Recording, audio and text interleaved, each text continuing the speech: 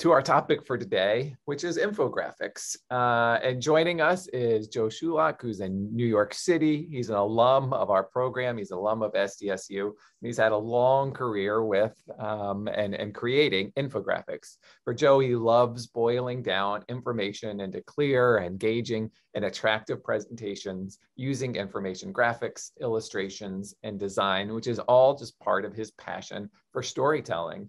And here at JMS, we like to say that we make storytellers. That's what we do. And we recognize that there are many different ways to tell stories. And so for much of Joe's career, it's been doing it through visuals, through infographics. And they're such an important part of so many different things that in the news and in PR is understanding how to use infographics, how do you create them? And so Joe is definitely an expert in that. Currently, he's a UX UI designer for JPMorgan Chase, where he still helps create illustrations and graphics for them. Previously, he worked as a graphics editor in the Wall Street Journal newsroom. He worked as a senior illustrator at X-Plane in Portland and worked for over 15 years at the San Francisco Chronicle, an examiner where he earned numerous awards from the Society of News Design and an Excellence in Journalism Award from the Society of Professional Journalists of Northern California. But he will tell you more about his career, but that's just a little brief snapshot. Before I turn things over to him, just as a reminder, he will be happy to answer questions. So at any time while he's presenting, you can just type them into the chat or into the Q&A box. And at the end of his presentation, I'll be asking him any questions that you come up with. You can message me directly too if you have questions, and I will be sure to share those with Joe. But enough of me rambling on. I would like to turn things over to you, Joe, because they're here to listen to you and not to me. And so take it away. Thank you so much for joining us today. Great. Thank you very much, Temple. I appreciate it. I'm going to hit play here and we're going to move on. So can you see my screen, Temple? Yes, perfectly. All right. So thank you for that introduction. Wow, you stole a lot of my thunder. I was going to go over my career, but you did a great summary. I appreciate it. And I also want to thank all the alumni, faculty, students, and others on the call today. I'm so happy to talk to you about my career in infographics over the years. Temple asked me to talk about two things in particular, the type of infographics that I created in my career, and then also how I created them.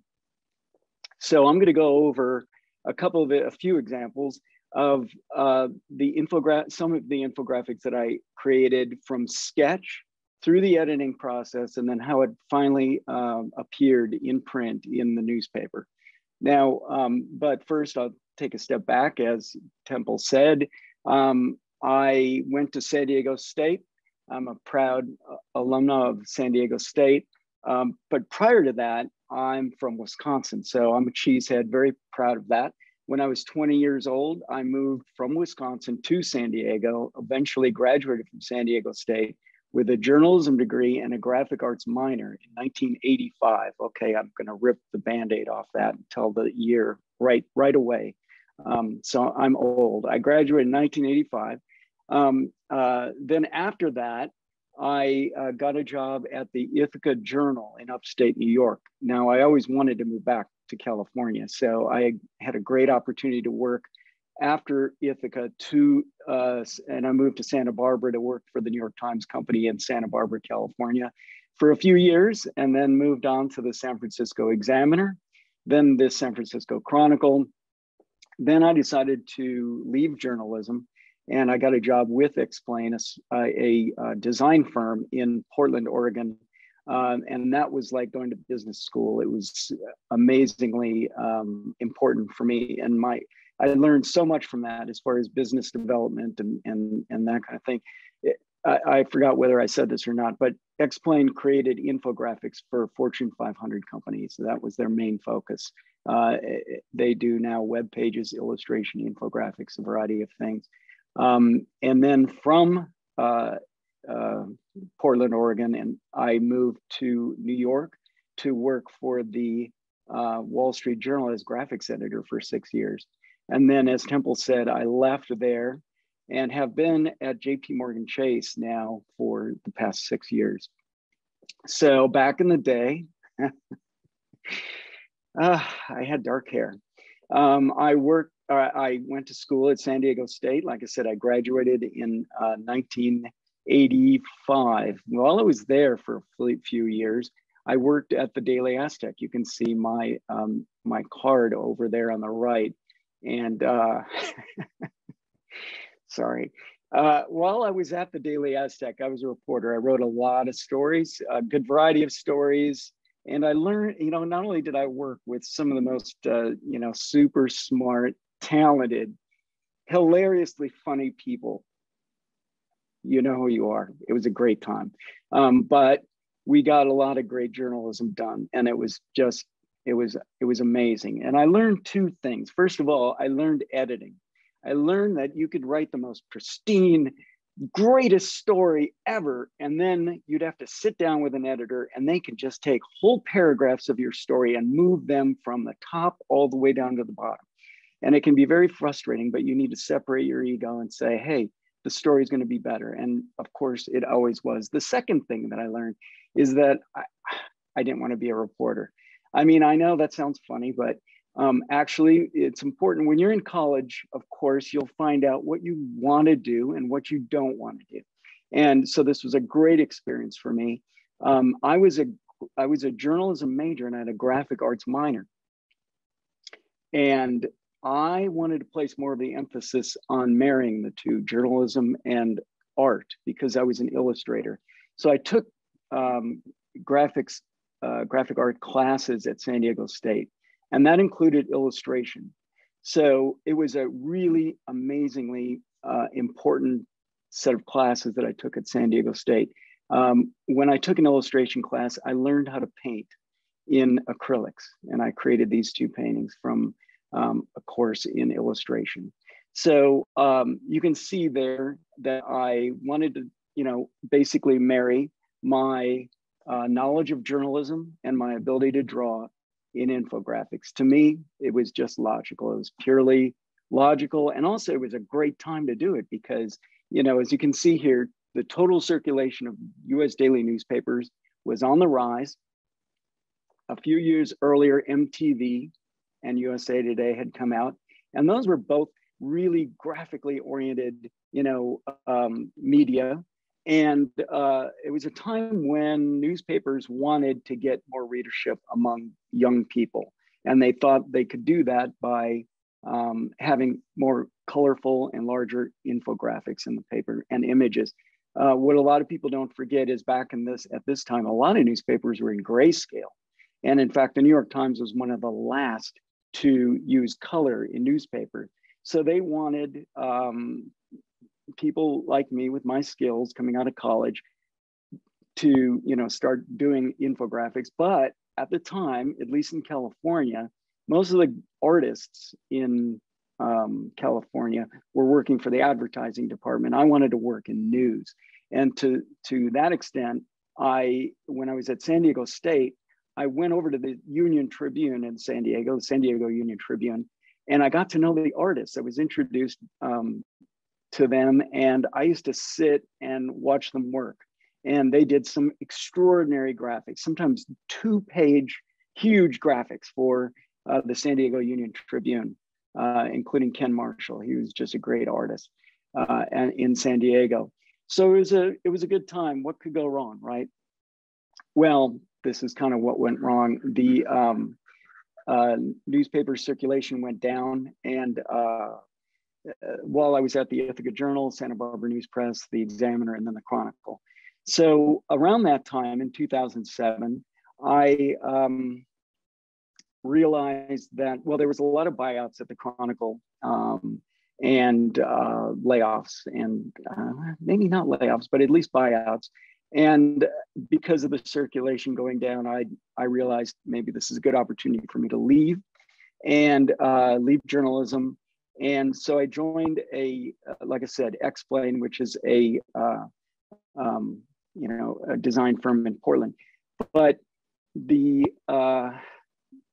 it's not as if, let me just say this, after I graduated from San Diego State through 2007, it's not as if we didn't put forth a great effort. My colleagues, John Blanchard and Todd Humble, and I in the graphics department, among others, I thought put together some great infographics over time. I remember the morning on, it was a Saturday when communications were lost with Columbia. And I knew that I was going to have to go into work on that Saturday. By the very next day, we had that graphic on the left-hand side that explained much of what happened that was available to us at the time. On the right-hand side, you'll see there, we had a daily full-page graphic on the movements of the troops in the war in Iraq in the 90s. So, yeah, I'm sorry, in the 2000s. That was 2005, I believe. So we put forth a great effort. Nonetheless, circulation continued to decline. And so I moved to Portland, Oregon. So, you know, basically what could go wrong? Well, I had a great experience. Like I said, I learned a lot, but there was the Great Recession of 2008. For those of you who remember it, it was almost like a depression. Employment went, you know, down like a slide. And right around that time, I was laid off. I was laid off from my job in Portland, Oregon. And I remember taking my portfolio to a design agency, and the Oregonian was not hiring, definitely not. And at the design agency, they said, I don't know if there's any jobs for you in anywhere in Portland, or maybe not even Oregon. And so, you know what, I was hesitant to go back to journalism, and I didn't want to leave the West Coast. But as a friend of mine said, when you're on stormy seas, aim for the safest port. And so, as I said, I didn't want to leave the West Coast, but a great opportunity opened up for me in New York City at the Wall Street Journal. And so I moved to New York City. I'm currently, as Temple said, I'm in Brooklyn, New York. And I thought, well, what could go wrong? Actually, this is what happened. I was standing in the newsroom. There's a lot of TV screens in the newsroom of the Wall Street Journal. And I was standing in front looking at this in April of 2010 when I first started at the Wall Street Journal. And my boss came over to me. He said, this is the Deepwater Horizon. It just exploded in the Gulf of Mexico. And this is your story. You're going to tell in graphics how it happened. You're going to explain all of the different ways that they're going to try to stop the leak, the oil spill, and you're going to tell about how they're going to try to clean it up. Well, little did I know that this was going to be my story for the next 4 months. I think it was 4 months. It was April, May, June, July, August, September. All right, 6 months. It's all kind of a blur, but I spent the next all those months doing infographics, learning the latest technology, learning what a blowout preventer was. And you can see it in the lower right here and how big it is compared to, you know, how tall a human is. And so being at the Wall Street Journal, which is great because people would answer my calls. I was able to talk to British Petroleum. I was able to talk to the Interior Department, Coast Guard, you name it. I basically followed their their daily press conferences, but their daily efforts to try to stop the leak. At one point, they were even talking about plugging it using tennis balls. And I'm absolutely serious, you could look that up. So I talked about the sequence of failures in one graphic. I talked about all the different endeavors underwater to try to stop the leak, and then ultimately how they tried to clean it up after the oil went to the surface. And then finally, when Congress had hearings about the spill, I did infographics based on that congressional testimony from British Petroleum and others. So Temple asked me to talk about the types of infographics that I have done in my career. And so this was just one set of breaking news infographics. While I was doing these, I was doing many others. We did breaking news. I created infographics on breaking news about how MERS spread in South Korea, how the Fukushima, nuclear plants exploded after the tsunami and nearby earthquake, and also how facial recognition devices work. A few years ago, New York City was thinking about adopting this, but it was abandoned because of the controversy. But now, Eric Adams, the mayor of New York, is actually thinking about bringing these back. I heard it mentioned on MSNBC the other day. Also, I worked on science infographics. You can see here on the upper left, these viruses called bacteriophages attacking. Also lobotomy. I did this graphic. My boss at the time, Seth, asked me to use his head as the basis of this drawing. It was for a set of stories by a reporter of ours at the Wall Street Journal who found some files about how veterans of World War II were undergoing lobotomies because of their post-traumatic stress disorders. And in the 1950s, I believe, and I think this was even in Berkeley, California. And it won a National Press Award for the graphics and the stories on related to that. Also, I did a graphic about growing a human heart with human stem cells. This is all theoretical. I don't think it's been done yet. And then also a near miss where an asteroid about the size of an aircraft carrier almost hit the Earth. I also did graphics about technology and augmented reality, robotics, virtual reality on the left, and then drones on the right, in the center and on the right, and how in theory in the future, we may have packages delivered to our front doorstep, and also how drones are being used in war. And by the way, in the middle there, yes, you do see on the driveway a little guy dancing because he's just received a package. So just thought I'd point that out. And then I also did finance. Obviously, it's the Wall Street Journal, so we did a ton of financial and economic graphics. The one on the left is the 50th anniversary of Warren Buffett joining Berkshire Hathaway. Also, the finances of Los Angeles International Airport. And then the complexity of a mogul's real estate and investing company's network. And then finally, oops, sorry, I'll go back one. Down below, supply chain shipping at US ports. So some of these are prescient because they were done, these graphics were done, 5, 6, 7, no, I'm sorry, over 6 years ago. And they're coming back and are in the news again. So despite, like I said, our efforts doing graphics, newspaper employees continue to go down, but I'm optimistic. I have seen how unique visitors at newspaper websites are increasing. And I also see a rise of data visualization.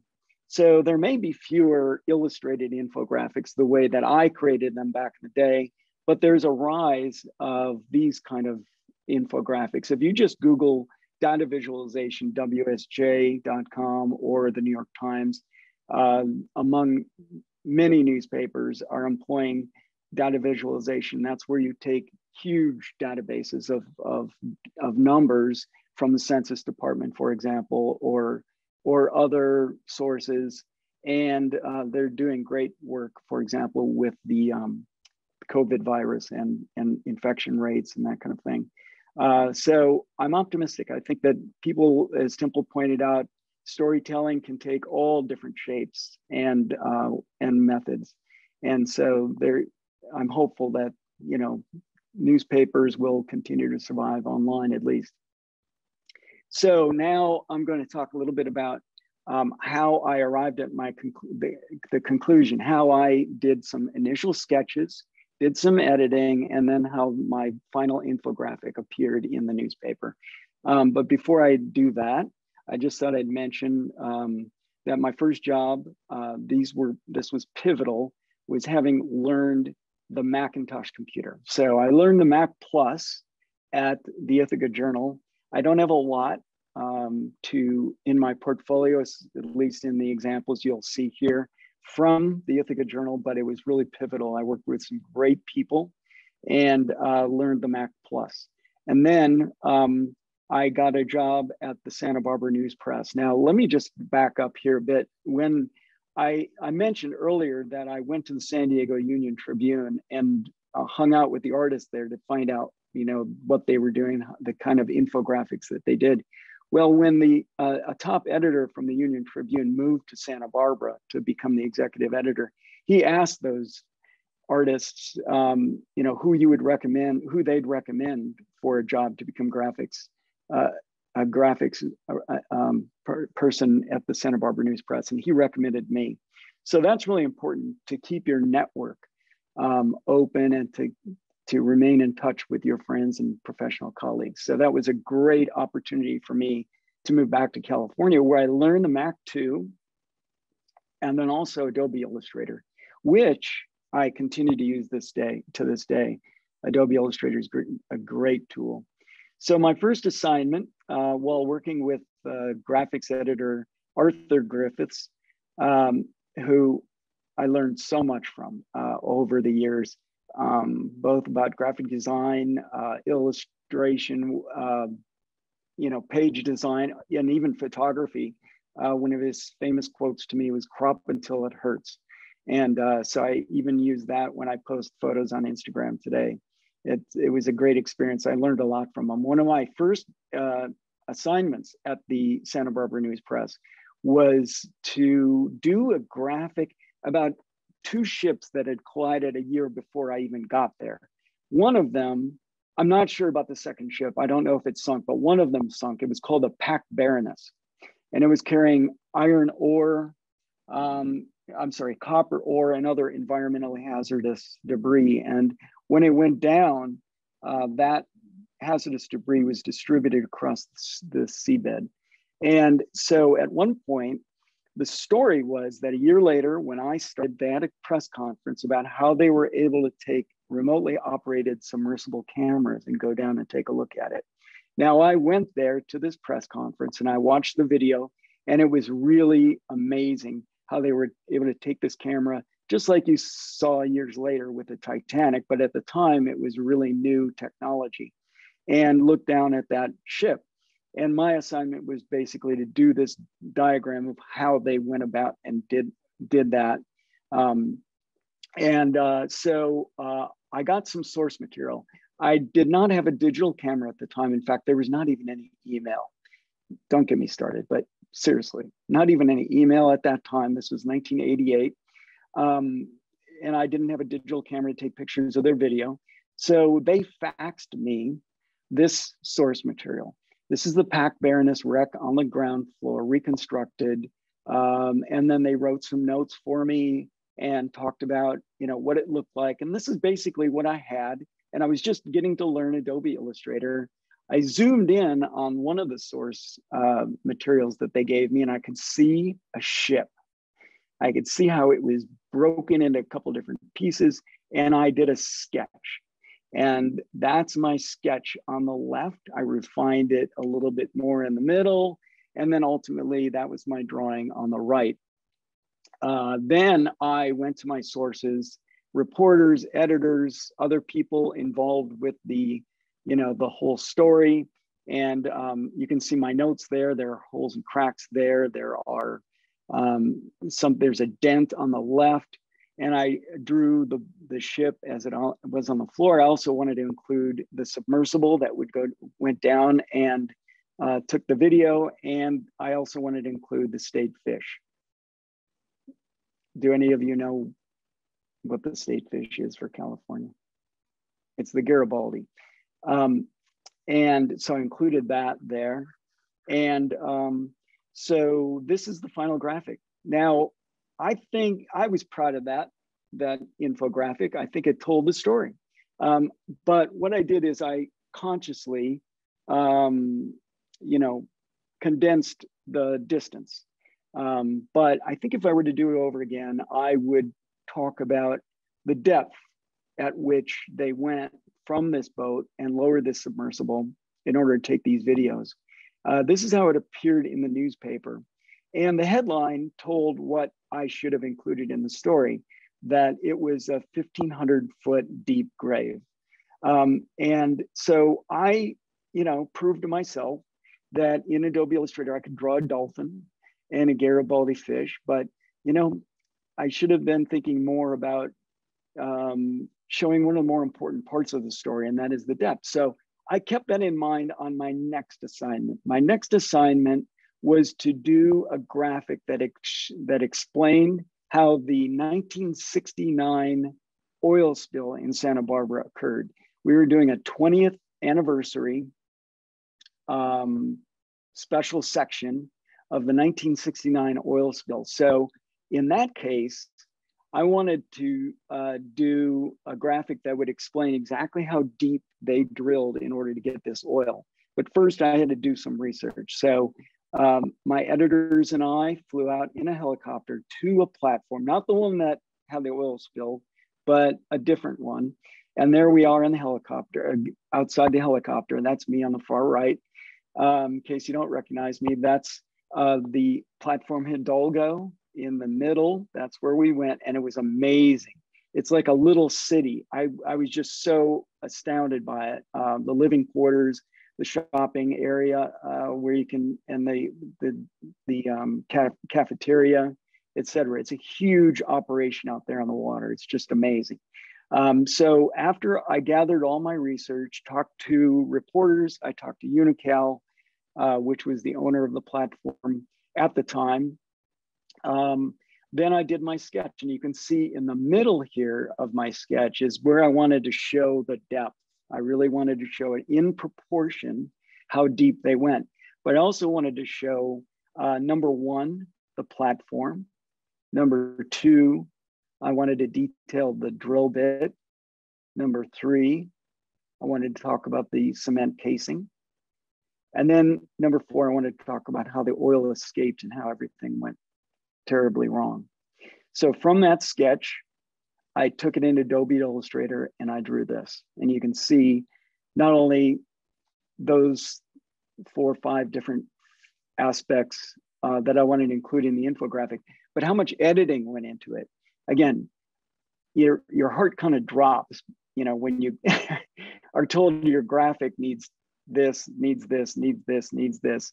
But it was so great because we got the story right. There was no correction needed on it because I took this graphic to numerous people and I asked them, is this correct? Can you read this over? And we made a number of fixes and revisions until we actually concluded with this infographic right here. So you can see that in the middle, I did show it proportionally correct. Every 200 feet is ticked off on the to scale area. And as you saw in the initial sketch, I included information about the platform, the rig itself, and all that was involved there, the drill a bit and the drilling pipe, and then ultimately number 4, the blowout and how that happened. And again, this is the scale on which it occurred. And then this is how it appeared in the paper. It was the largest oil spill in the United States at the time. And Richard Nixon came out and visited the oil on the beach. And it was shortly thereafter that the Environmental Protection Agency was created. So it was a really big deal at the time. Next, I think I was working for the Examiner at this time, and I did a freelance job for the New York Times. They asked me to do an infographic that would explain how TV stations were converting to high definition TV. And so they faxed me that page on the left there, and they said, here's the hole you need to fill. It was a blank space, and in a couple of days, my infographic was going to go there. So they wanted to show, we talked about it and we concluded that we wanted to show a cutaway of a generic high definition TV station. And you can see in the lower right, in the blue writing that I have there, I'll blow it up for you here, what I wanted to include on platform. So first of all, I wanted to show a reporter and a camera person. And then number 2, I wanted to show the mobile unit, the truck, control room, the anchors at a studio, the editing room, the transmission tower. And then ultimately at the very end, I wanted to show a couple watching TV. So it shows all phases of the conversion to high definition TV. Now, the New York Times actually paid a photographer. Well, I took my own photos, but I also was accompanied with a photographer as I went to the different locations within San Francisco at a couple of different TV stations. And I also did my research by learning more about what was in a TV station by looking at different like visual dictionaries. And this is an excerpt from one of them. But the photographs, including those on the left, are from actual TV stations. You can see me in the middle there. I was going to use that as my source material. My friend Lance, and then over there on the right is the couple watching TV, and below that is the mobile unit. And here's my sketch coupled with those photographs. So you can see the reporter and anchor on the scene, and then the reporter and anchor on the set, and then the actual studio itself, and then at the very bottom, the couple watching TV. And you can see I sketched that all out and used my photos for reference. And again, I'm going back to the editing phase, and this is so very vital, that you get it right. And so you can see how marked up my drawing was by the various sources and editors and, people from the New York Times. And that resulted in this. This is the final infographic as it appeared in the New York Times, and my drawings that I created in Adobe Illustrator.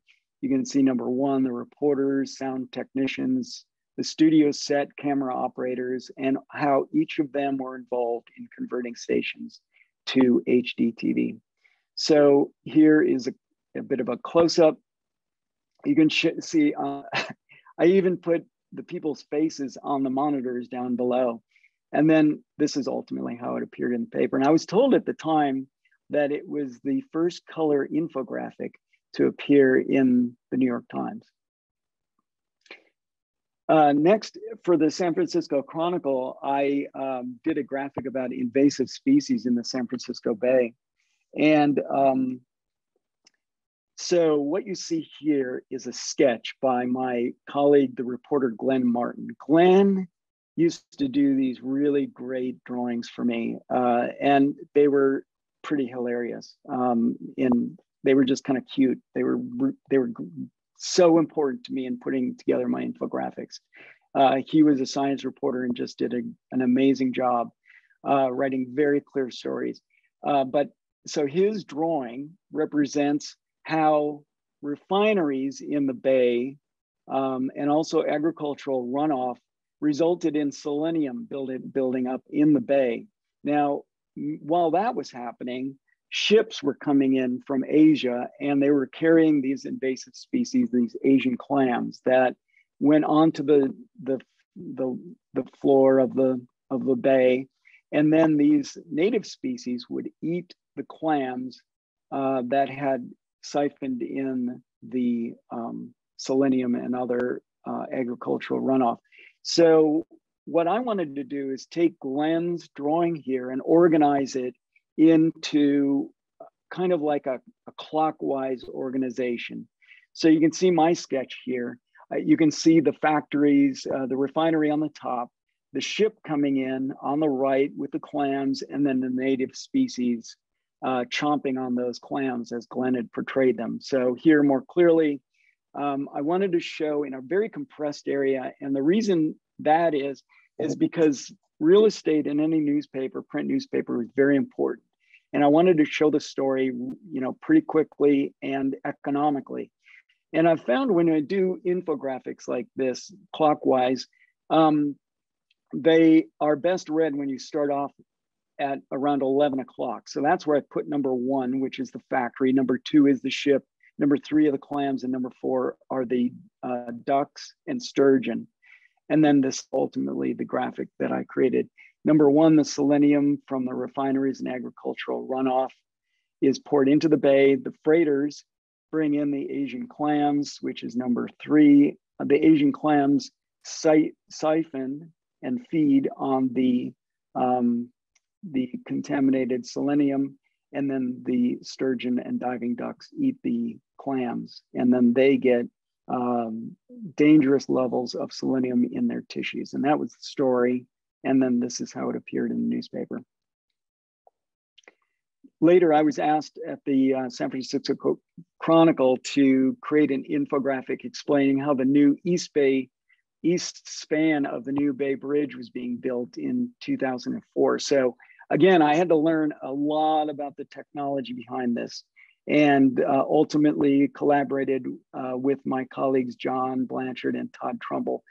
John did a great job of explaining how the piles were being driven down into the bay to create the, what would hold up the roadway throughout the whole thing.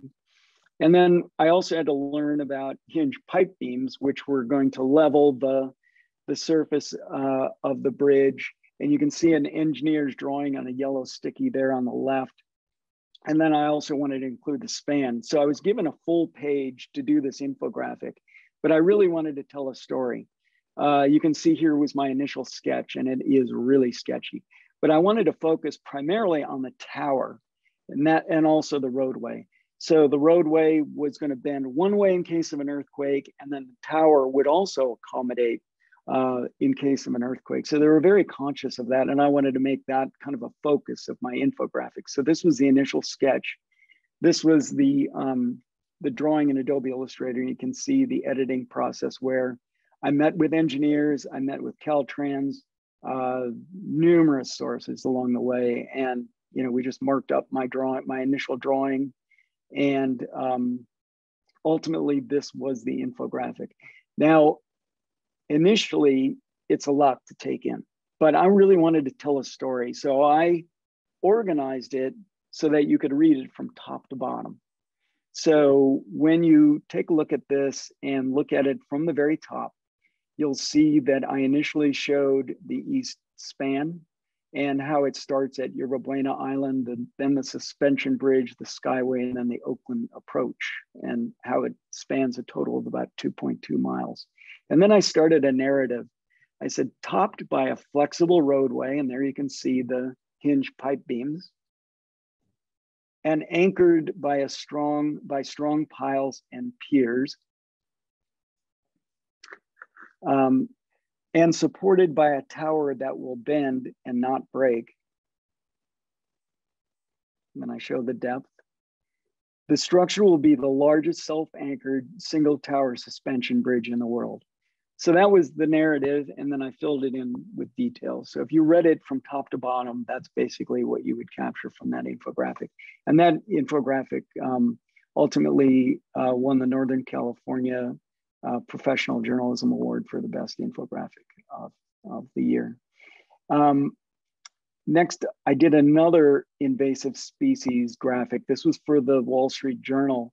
And my boss at the time, Seth, was saying, hey, you know what, you can draw. Why not? I'd love to see more of your hand drawings rather than, this hard-edged Adobe Illustrator type of drawing. And so I did a sketch of these invasive species in Lake Michigan, and decided to just marry it with a stock image of underwater. And I manipulated that in Photoshop, and I combined the two of them, and I created this infographic. And you can see the drawing that I did of a sea lamprey, a couple of different invasive species mussels, the round goby, and then the bloody shrimp. And that's how it appeared in the Wall Street Journal.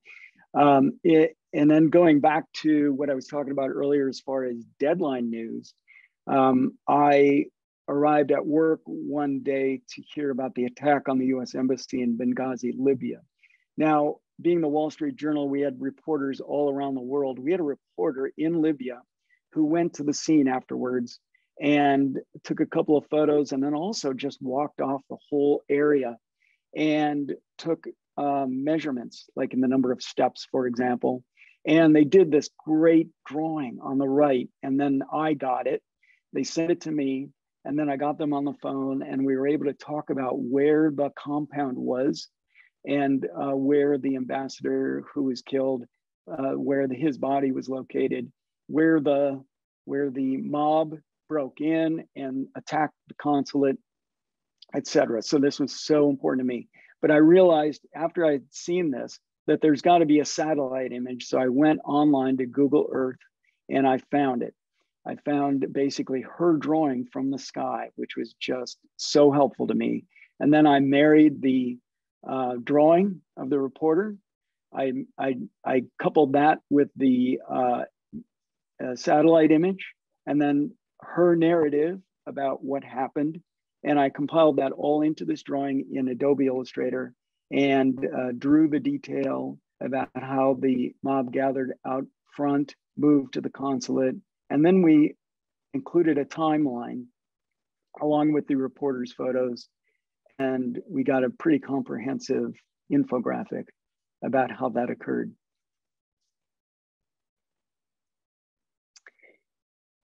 So in about 2012, the Olympics were going to be held at Wimbledon. I'm sorry, in England. But tennis was going to be played in Wimbledon. Now, my boss at the time, he came to the graphics department and he said, everybody pick a sport. We want you to concentrate on one sport. And I chose tennis. I love tennis. So these were my initial sketches. And the Olympics tennis was going to be played at Wimbledon. And so I wanted to show, you know, and here's my initial sketch, how the ball bounced differently on grass, because Wimbledon is a grass court, and how differently it bounces on a hard cement court and how it bounces differently, you know, on grass courts, grass, clay, and hard court. And then I also wanted to show how the top world players have performed on grass. I also wanted to show a little bit more about what the court is made of, what's underneath the grass. And believe it or not, being with the Wall Street Journal, people answered my phone calls. So I called the person who maintains the grass at Wimbledon, and he took my call. And so with that, I was able to do a cutaway of the grass and what was underneath it, how tall the grass is. And I was also able to do, you know, much of the other things that I had sketched out. And then this is ultimately how the graphic appeared. Now I chose Djokovic at the time in this infographic, but you know, I would include Ash Barty right now. She just won the Australian Open, which is on, you know, and she's now won tournaments on all three courts, which is pretty incredible. So here's Djokovic, and you can see how the ball would bounce higher on a clay court versus a hard court versus grass. You can see below that, Wimbledon center court. The grass is less than the height of a dime. And of course it gets worn away throughout the tournament, but it starts less than half the size of a dime. And then there's sand and clay, et cetera. But I was able to get this information from the groundskeeper, which was pretty cool. And then I changed the pie charts from their traditional look into tennis balls. And then the strategy of playing on a clay court versus a grass court. So as you can see, as my time went along doing infographics, they became a little bit more fun, more playful. And so I had an opportunity to do a graphic on how to economically pack your groceries. This was a story in the Wall Street Journal, and the reporter said, SuperValu stores use more than 1.5 billion bags a year, and the company believes it can save millions of dollars by boosting the average number of items packed in each bag. So they wanted me to show in an infographic how to properly pack your grocery bag so that you could use fewer bags. Now, I don't know if they save, you know, millions of dollars on bags, but the reporter told me what they wanted to include. So I did my sketches, and I thought, well, how am I going to draw these things? Am I going to just take photographs and put it together in Photoshop? Am I going to draw them in Adobe Illustrator? But I thought, wow, I'm going to have some fun with this. Now, I kept a lot of different source material, which would inspire me.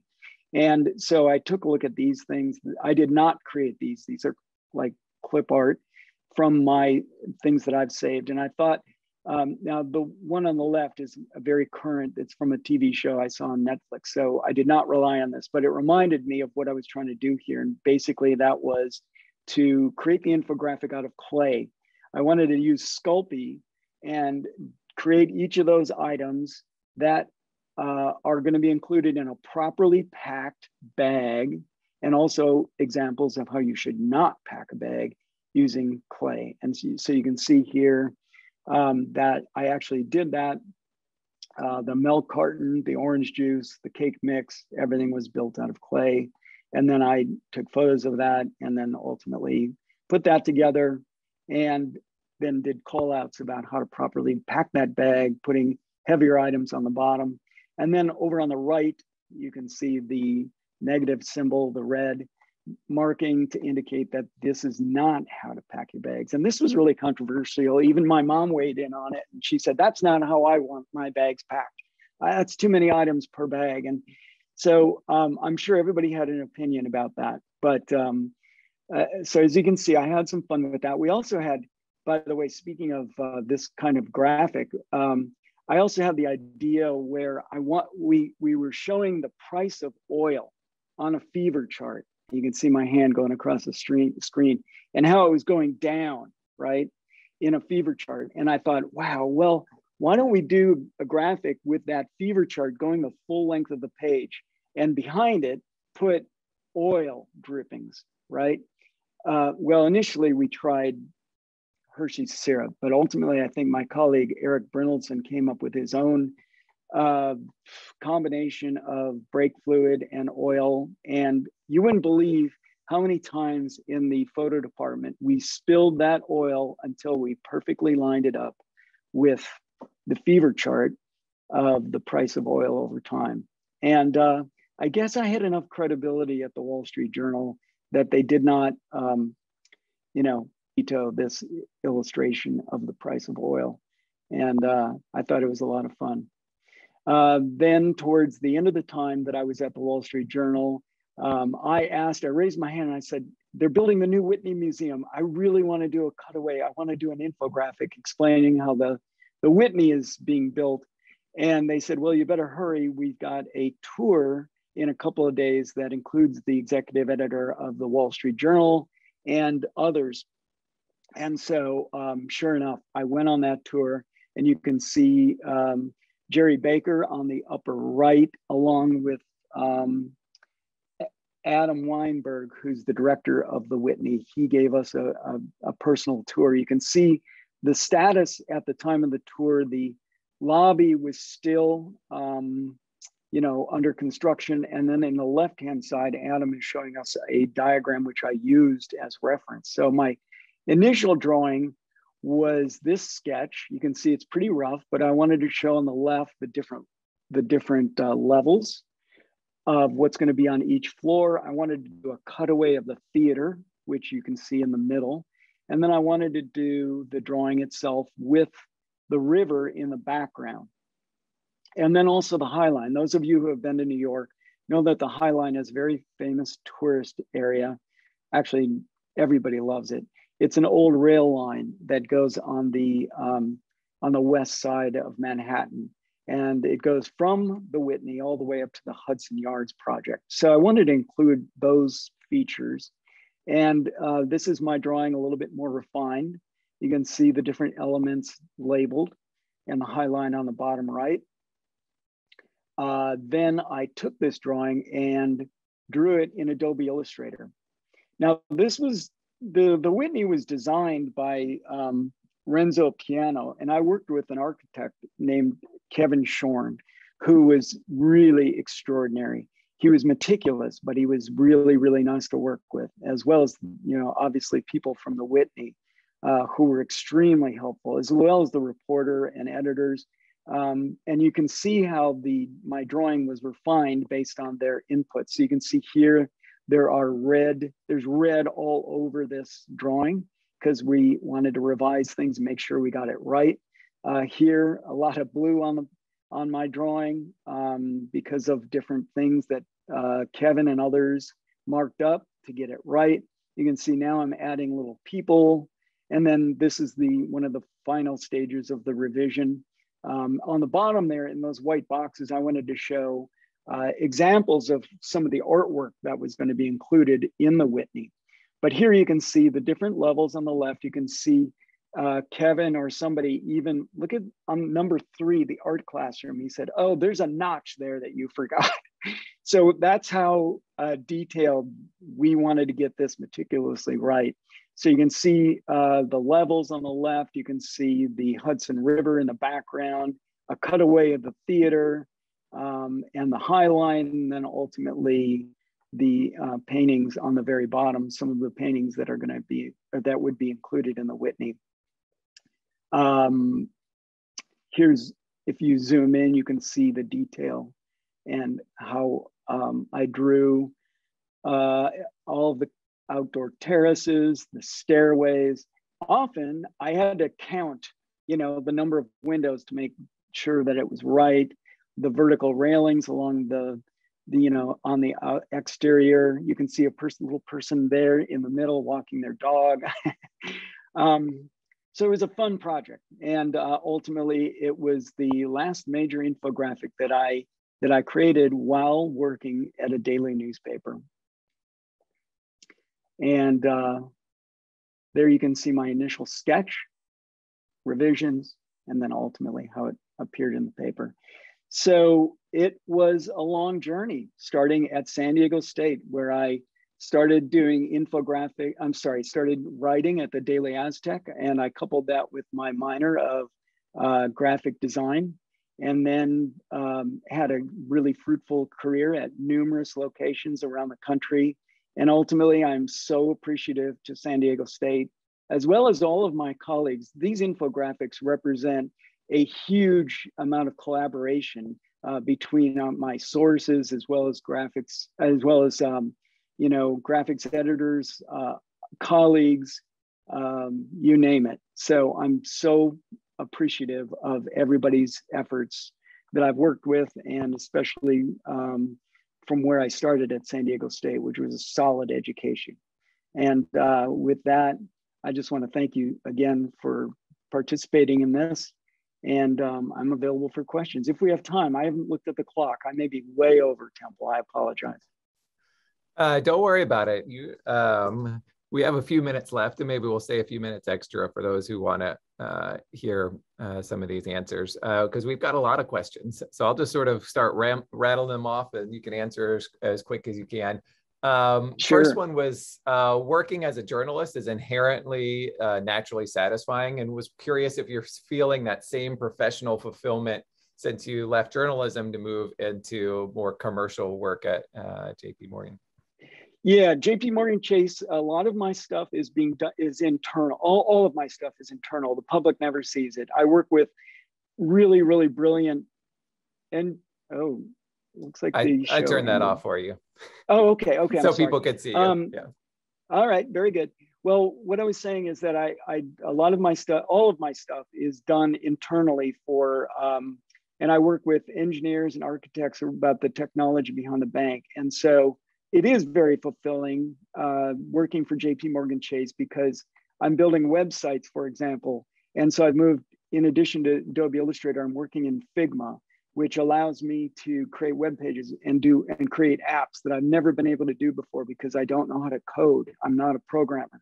So this gives me an additional new voice to create my graphics and that kind of thing. But yes, it is still fulfilling. Thank you for the question.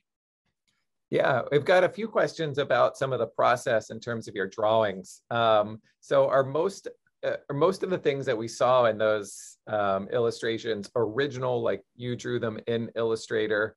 Do you ever pull from like other sources, like you mentioned, like clip art, I mean, or type of material? And then do you have any tips for people who aren't very good at like hand illustrating something?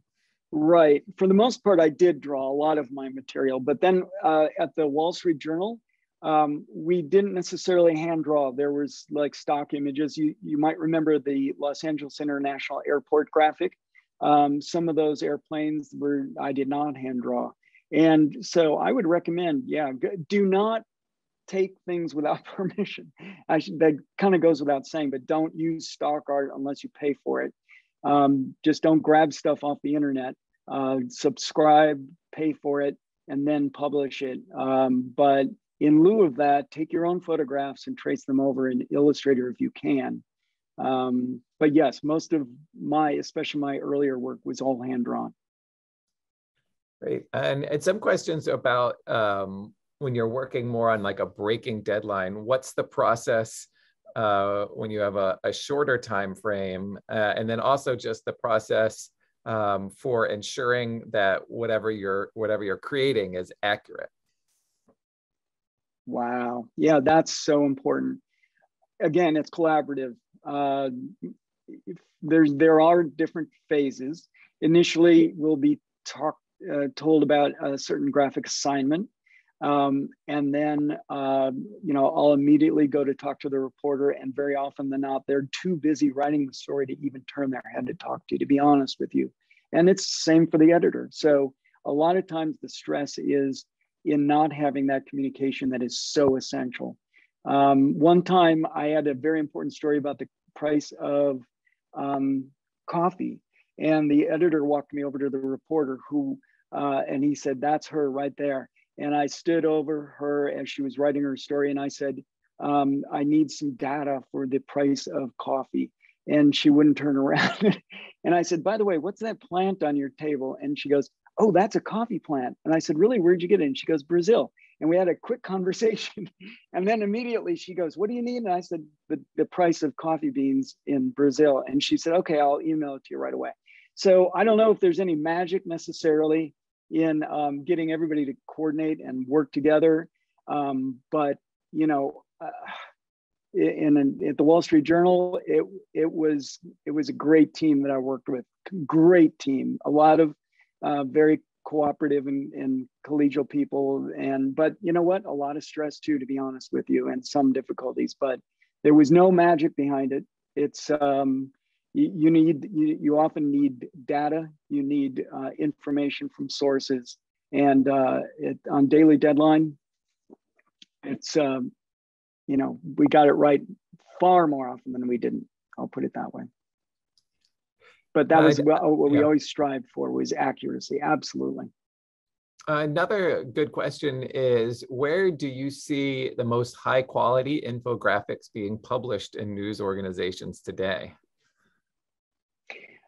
I'm really not watching a lot outside of the San Francisco Chronicle, which continues to be a really high standard. Let me think. Obviously the Wall Street Journal, the Washington Post, and the New York Times. I'm really not looking at a lot of other areas besides that, to be honest with you. That's my loss, because I know there's great stuff being produced outside of those major areas. It's my loss, but there's great stuff all over the country. But those are the ones that I most look at frequently, and they're just great, top notch. I know you mentioned early on, we obviously saw the decline in newspaper circulation, but then there's increase now on clicks, and that's giving you some optimism. So there's a question about sort of the state of the journalism industry, and I'll phrase it as, you're looking at it with some optimism. If you were going into the industry now, where do you think the most potential is for journalism in the coming years, in terms of the jobs or even the skills and anything like that? Well, like I mentioned, data visualization is just on fire right now. It's really, really great. These people who are programmers and developers are able to do, gymnastics with these visuals, and they're fantastic to watch and to see build out. I worked with the digital team at the Chronicle, at the Wall Street Journal, and these people were just extraordinary. So I see great potential there. But I've been out of the field for 6 years. Temple, you would know far better than me. But from a visual point of view, that's where I see things going. All right, a couple more questions, and then we'll let you go. Is there a recommended way to format the flow of text to not conflict with the way people read? how do you manage the design, of different layouts so that the text isn't confusing? And I learned that. I talked about the flow around in a clockwise way. I've started some infographics by mistake around 1 o'clock. And people are confused. They go, well, where do I start reading? But, I found out that really in a circular way, people tend to read on the upper left and then go around. Also a Z-like pattern. People, when they first look at a graphic real quickly, they read across the top, then they zip down to the lower left, and then they read across like a Z. But the most, common way people read or view things is left to right and top to bottom. And that's been the foundation for when I've created graphics and tried to do the flow of text. Great. One last question I'll ask you from MJ. This is a fun one to end on. It says, Joe, I know you have a great sense of humor. At the LA Times, the photographers call the awful assignments gas bags. Do you have any memorable gas bag assignments? Oh, Mary Jo, you've stumped me. Bad assignments. Wow. Well, there were some really, challenging ones, but none that I could bring to mind other than that grocery bag graphic. That was, people made fun of me while I was making those different objects in claymation, to be honest with you. So maybe that's the gas bag. In this case, my colleagues were like, what is he doing with this clay? This is crazy. And so I had to bring it home to work on it so that I would get less embarrassed by my colleagues. But so I think that's probably the best example I can give you. And thank you for the question, Mary Jo. Awesome. Well, I feel like that's a great place to end and wrap up this webinar. I want to thank you, Joe, so much for participating, for taking the time off from your job to speak with us. Hopefully the weather is not too bad and you can join us in San Diego sometime soon for a little sun break. I will. Thank you so much. And thanks everybody for all the questions and for joining us today. Thank you very much. Thank you. Have a great day, everyone. Yeah, bye-bye. Bye.